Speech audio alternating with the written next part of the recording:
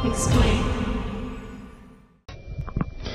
Hi, this is Pesticide, the Counter-Strike tourney director of the CPL. Hi Pesticide, how are you? Hi, I'm fine. Tired, very tired. Okay. I have just a few maybe controversial questions for you.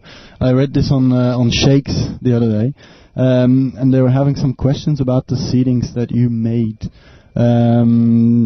For instance, they ask, why is Apostrophe seeded ahead of defending champion Clan Z? Very simple. Clan A won 4 times against Clan Z before the CPL, so that's our reason. Okay. Let's see. Why is Deutschland's Krankhorde merited at number 6 above teams like SnoiD? SnoiD, they just had like a huge member database change, and it's our policy that new made clans are seeded lower than clans that already existed and proven themselves. Okay, good answer. Okay, let's see. Why is Mortal Teamwork seated above TAM and Shirt Commando?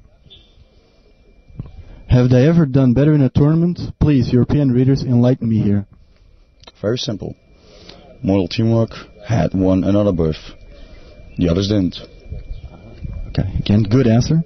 Then Hate is also a bit low at number 17, considering how well they do in American online leagues. Mind you, I think this is an American that's written. I don't know the American leagues. This is Europe. Europe rules. Okay. Just one, all very perfectly good answers. Just one final question. Who's going to win? No comment. Okay, thank you.